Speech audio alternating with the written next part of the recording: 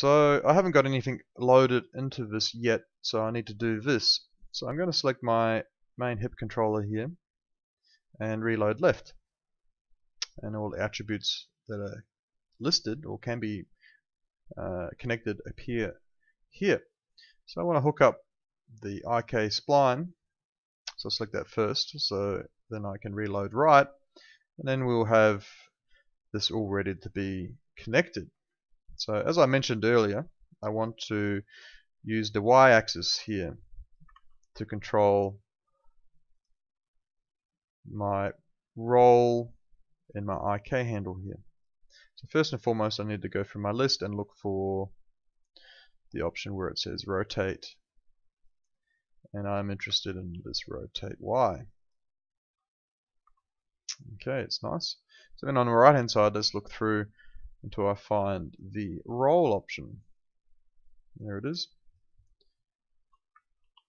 Roll. So then I'm going to basically connect these two up. How do we do this?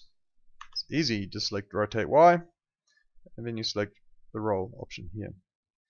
So what I've done effectively is connected these two up, and you can see how my roll attribute here has gone yellow, which indicates an incoming connection.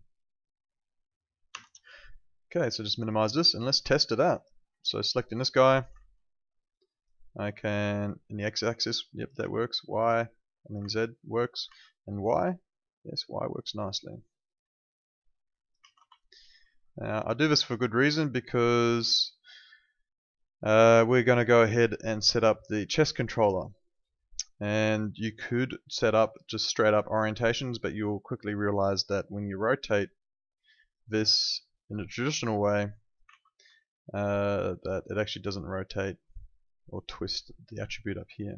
It's just one of these quirky things about the IK spline. I'm not going to go into explaining it too much. Okay, so what I'm going to do is I'm actually just going to duplicate this hip control. This one I'm going to call chest control, and I'm going to snap it into position up here. Now it did snap. If you hit V on the keyboard, it will automatically toggle between point and snap, or you can just switch it on here. It's really up to you. This is my chest controller in position. I'm going to go F9 on the keyboard, and I'm just going to change this handles here by reversing the order or whatever. This is all just aesthetic again.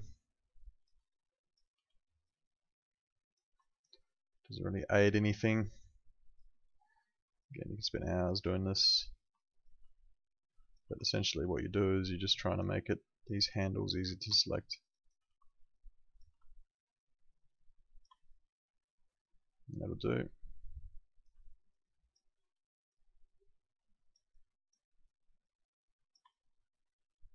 Okay, so it's nice and easy to select. So F8 on the keyboard to get into this mode again. And of course I need to freeze my transforms, and we're ready to go.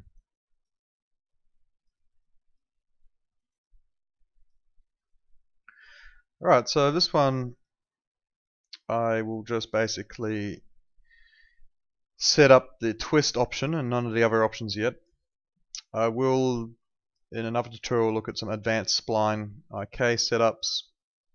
But essentially I'm going to hook this up to my twist attribute of my IK handle. So bringing up my connection editor here, I'm going to reload my left with the selected controller, which is my chest controller. I'm going to look in here for my rotate Y one more time, and this time I'm going to hook it up to my twist. Which is nice. I'll close that off for the moment. And looking at my outliner here, I actually want this to be the child of my hip controller here. So what I'm going to do is I'm going to just middle mouse drag this into my hip controller, so that when I sort of rotate this around, this will be affected.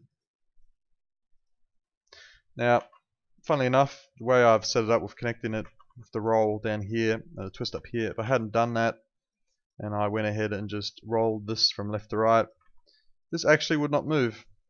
It would stay put. in order to point the bone that it underlies it would not move.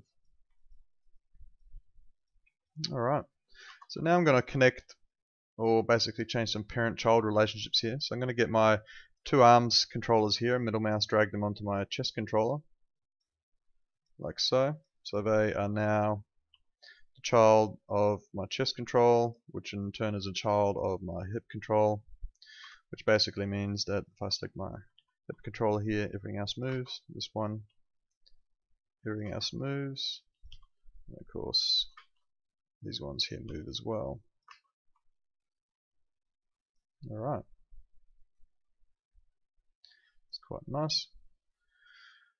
And we're almost getting there for the end of this tutorial. So I'm going to, on the ground, create a main controller as well. So I'm going to go to my create, and I'm going to go to CV, this curve tool, by hitting the hotbox here. And I'm going to change its options to linear. And what I'm going to do is just create a big arrow on the ground. So I'm going to use the grid constraint, or grid, snap the grids here. And I'm going to create 1 point here, 1 point here, 1 point here, and 1 point here. So what I'm doing is just creating a big arrow on the ground, basically. And just connect the last one here. And that's it. So I've got a big, massive arrow. And I'm just going to scale this to fit. And this basically is here to indicate the direction of this guy. So I'm going to go F9 and just sort of move it over here a bit. So it's like my main controller. So I go F8. Okay, to get out of this mode. And I'm going to freeze transforms. And I'm going to call this main control. And essentially this will be the parent of my leg controllers and my hip controller. So what I can do is just middle mouse drag them into there. So I'll better move this around like so.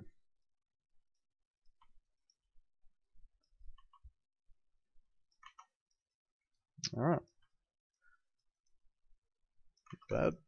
So just going to do some more tidy up here. So before I was talking about locking and hiding my scales and just hiding my visibility. Instead of having to do that one at a time, what we can do is just sort of Control Shift select each one of my controllers here, thus selecting them all. And I can do this a big blanket at once. So just Shift selecting, or just click dragging, selecting those three. Right click and do lock and hide selection. And finally the visibility, just hide selected selection. And for my controller down here, I'm just going to lock and hide my scale and visibility. I'm just going to hide.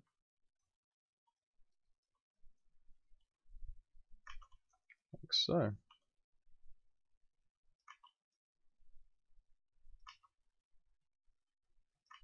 It's nice.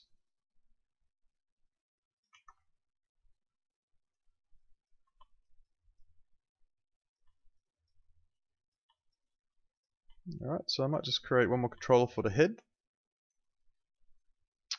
Usually for the head, if you just go to your front view, what I'm going to do is just going to create one more curve, like so, and I'm just going to go to F9 mode and quickly edit that.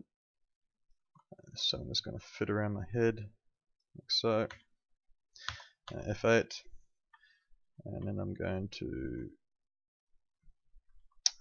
snap it into position with the point snap to my head bone. Okay, go to perspective.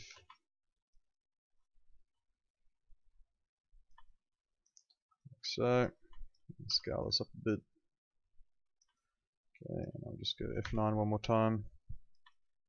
And what I'm interested in doing is just pulling these forward. Just snap. And I should just have something that's going to be the basis of my head controller. Let's call this head controller. And this one I'm just going to set up. So if I freeze it first, modify freeze transforms.